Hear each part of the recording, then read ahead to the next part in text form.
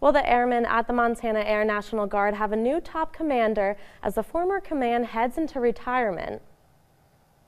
I ask for all of your support when I took command to safely succeed in the mission. And no matter what we ask you to do, you perform magnificently. Brigadier General Brian Fox transferred command of the Montana Air National Guard to Brigadier General Peter Hronek. This morning, Fox will be retiring after 42 years of serving with the Montana Air National Guard. He served as the Assistant General since May of 2014. Hronek most recently served as the commander of the 120th Airlift Wing, and he was also Vice Chief of Staff and Chief of Staff of Montana Air National Guard.